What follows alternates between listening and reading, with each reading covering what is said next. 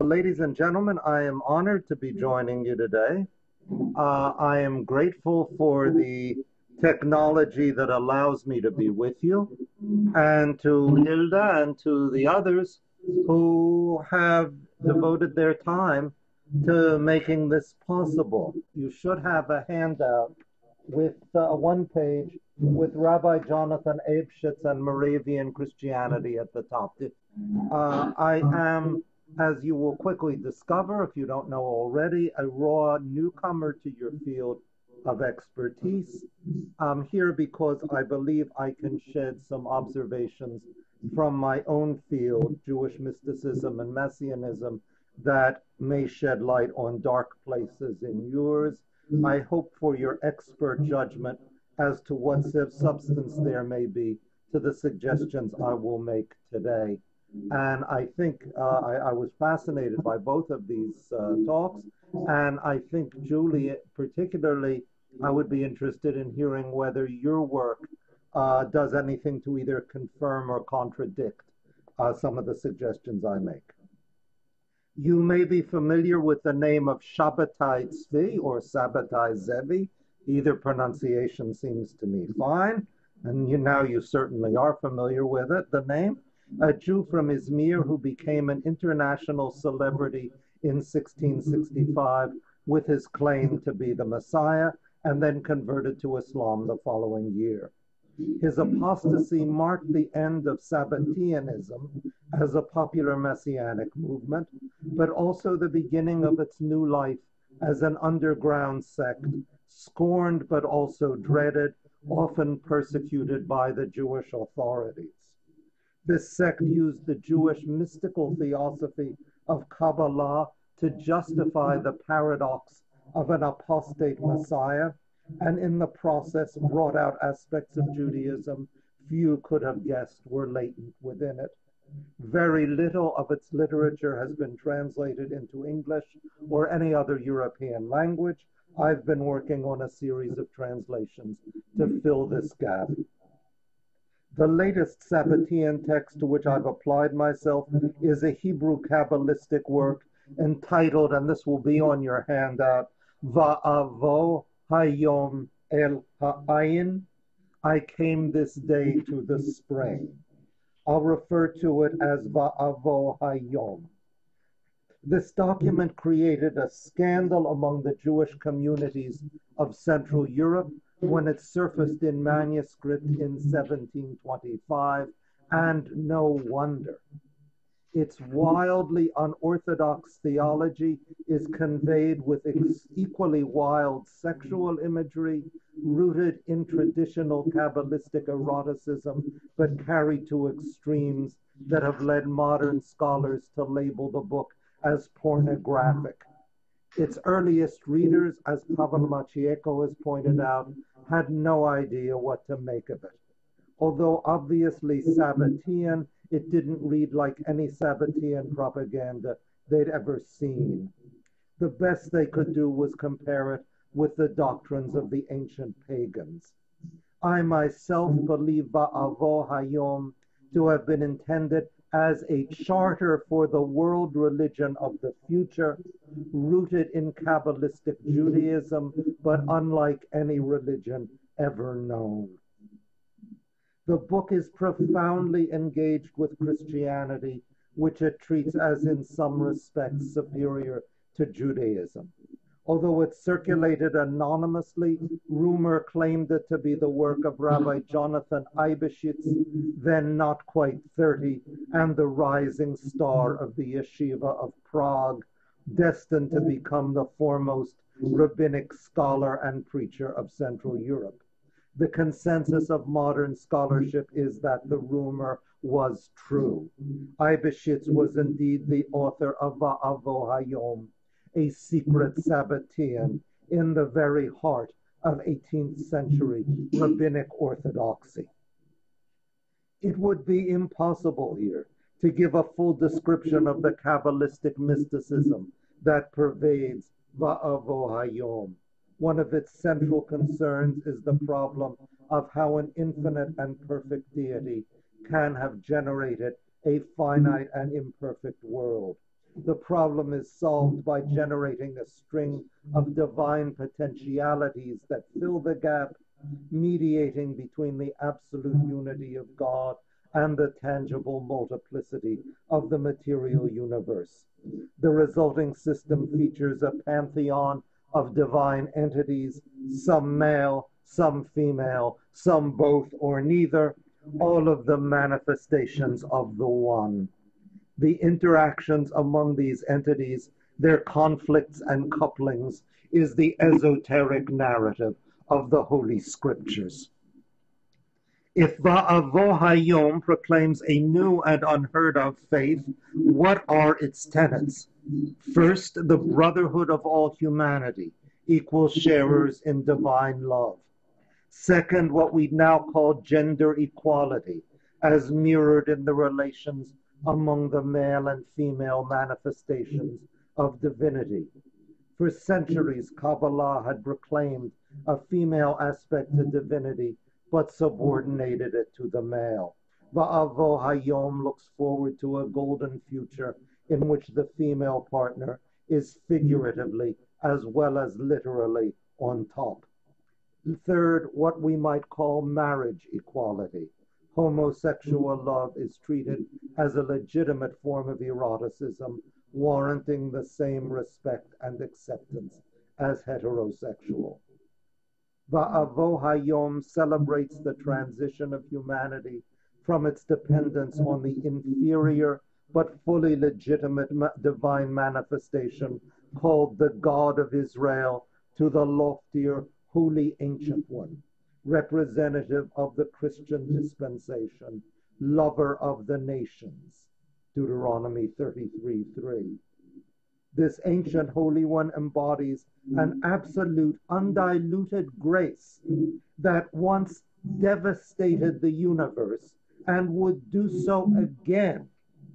This is why the God of Israel and his Judaism, balancing grace and judgment, needed to intervene. Had not Shabbatai Tzvi, through his apostasy, absorbed the destructive energies of that grace and thus enabled humanity to bear it. So Christianity, after a long interval during which Judaism was a necessary stopgap, at last triumphs. Only a Christianity made viable by Shabbatai Tzvi is no longer Christianity, but something new, the religion of the eschaton that is breaking upon us. That this was the youthful doctrine of the leading rabbi of his time, which in later years he seems never to have repudiated, surely counts as one of the most extraordinary phenomena in the history of religion.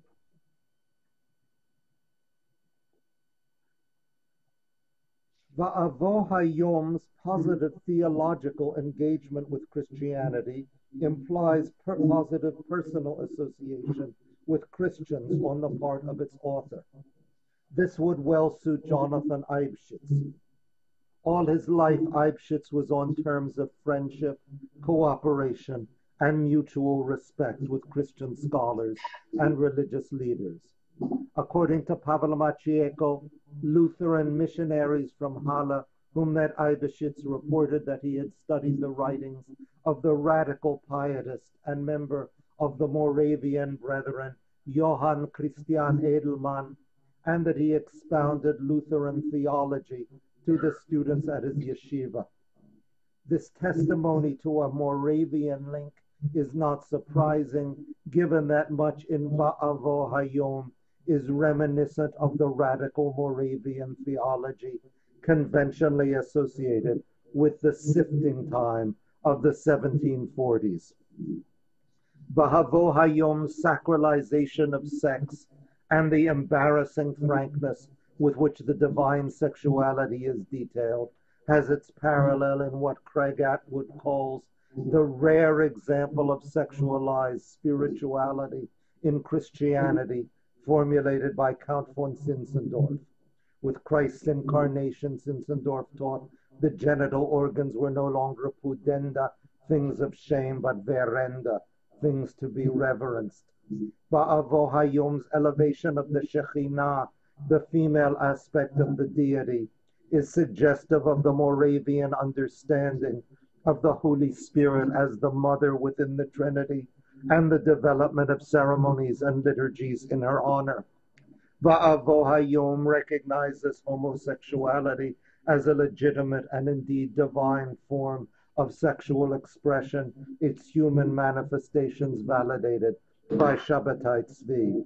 Paul Puiker has shown that the religious imagery of 18th century Moravianism is saturated with homoeroticism, which may at times, so the Moravians' enemies charge, not without reason, have been translated into actual behavior. Will a Moravian connection help us understand a particularly strange passage in Va'avo Hayom, describing the God of Israel as recipient of anal sex with a higher divine potentiality called the root? The God of Israel, prefigured in the biblical Adam, must, after his misstep in the Garden of Eden, be ensheathed in a garment, sometimes of skin, Genesis 3:21, sometimes of light, that shields him from the forces of chaos. When he makes love with his female partner, the Shekhinah, he rolls back the skin from his penis. But when he takes the female role, vis-a-vis the root, and here is the quotation on your handout, he must divest himself of this skin, and this is the meaning of, I have stripped off my garment, Song of Songs 5:3, spoken by the female partner. At times, however, the skin cannot be removed, and in this event, what the root does is make a wound, a perforation in the skin, and afterward he copulates, which is, as I have written above, the significance of the verse, what are these wounds? Zechariah 13:6, where the question, what are these wounds between your arms, is answered, it is where I was bruised in the house of my lovers. It is also the meaning of the words spoken by Job 19:6, under my skin this one was knocked, meaning that Job, symbolic of the God of Israel, got a knocking in the sexual sense underneath the skin. Freely he multiplies my wounds, Job 9:17. Freely, unrestrained by the commandments, for in the higher realms the commandments are not binding. I have never seen anything like this in any Jewish source, Kabbalistic or non-Kabbalistic, Sabbatean or non-Sabbatean. It suggests to me the contemporary Moravians' veneration of the vagina-like wounds of Christ inflicted by the phallic sphere. For Zinzendorf, Jesus Christ was the Old Testament God, the God of Israel, the Creator. Va'avo Hayom similarly identifies the God of Israel with the Son. The transfer of Moravian wounds theology from Christ to the God of Israel, which I suppose to underlie the passage I've quoted, is thus completely comprehensible. So far, there seems to be a case for Moravian influence on Eibeschuetz and his Va'avo Hayom. The chronology, however, is wrong. At least conventionally, the Moravian theology of the mid-18th century is understood as deriving from a synergy between Zinzendorf and the Moravian refugees whom he allowed to settle on his estate in Saxony in 1722, the lion's share of the creativity being credited to Zinzendorf. The manuscript of Va'avo Hayom came to light in 1725, a mere 3 years later. Zinzendorf's theology, like the Kabbalistic system found in Va'avo Hayom, must have taken years to gestate. There seems no way the former can reasonably be supposed to have influenced the latter. I see 3 possible resolutions. First, we might decide that the parallels between Moravian teachings and practice and Va'avo Hayom are too general to sustain any hypothesis of direct influence. At most, they point to elements of a shared zeitgeist. Second, we might reverse the direction of influence and suppose that Zinzendorf and his followers drew some of their key ideas from Shabbatean Judaism. Yet the wounds of a divine being are natural and understandable in a Christian context. In a Jewish framework, they stick out as alien and bizarre. If there was indeed borrowing, it makes best sense to suppose that Moravian Christianity was the source. Third, might we suppose that Eibeschuetz, who spent his most impressionable years in Moravia, there came into contact with underground cells of Protestants who had already evolved beliefs and practices and rhetorical tropes normally associated with Zinzendorf and the Herrenhut community. This will imply that 1722 is not quite the watershed it seems, that Zinzendorf learned at least as much from his Moravian guests as he taught them, and that the designation of the developing faith as Moravian is no misnomer. Atwood notes that for Zinzendorf's 16th birthday in 1716, his grandmother minted a medallion showing, quote, Jesus wearing the crown of thorns with the inscription Vulnera Christi, the wounds of Christ. The other side depicted a man carrying a cross under the words Nostra Medela, our healing. Something like a wounds theology was known in Zinzendorf's family well before 1722. Where did they learn it? Perhaps from crypto-Protestants in Moravia, such as those targeted in the draconian Habsburg imperial decrees of the 1720s? The chronology of Eibeschuetz's early life is uncertain. The one solid date is November 7th, 1707, when his father died 1 year after taking up the position of rabbi in the Moravian town of Eibeschuetz, leaving Jonathan an orphan. The boy seems to have been 12 years old, precociously brilliant. Eibeschuetz, from whose German name Eibeschuetz Jonathan took his own, had been in the 16th century a center of the Czech Brethren. Is it far-fetched to suppose that remnants of the old faith hung on in secret, taking new forms long after the defeat at the White Mountain in 1620 and the religious repression that followed? Or that an inquisitive young rabbi's son might have found a way to make contact with the preservers of the flame? Eibeschuetz left Eibeschuetz shortly after his father's death. He stayed briefly in Prosnitz and Hölleschau in Moravia and married at age 15, spent 2 years in Mlada Boleslav in Bohemia as head of the yeshiva. Mlada Boleslav had been a particularly important center for the 16th century Brethren. Might Eibeschuetz there have renewed his contacts begun in Eibeschuetz with their underground religion? I can only imagine the seismic effect on young Jonathan of the discovery that Christianity wasn't a monolithic oppressor, that it had its own repressed and persecuted, with whom a sensitive Jewish adolescent could sympathize. If he'd already begun to identify with the Sabbateans, minority within a minority, forced into secrecy by official intolerance, this would have intensified his sense that the crypto-Protestants of the Habsburg lands were brothers under the skin, and his consequent receptivity to their ideas.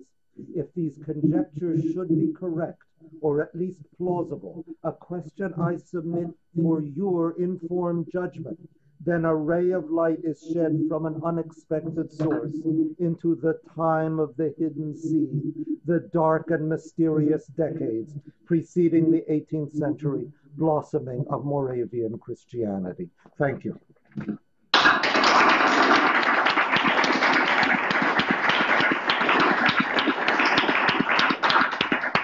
Thank you very much.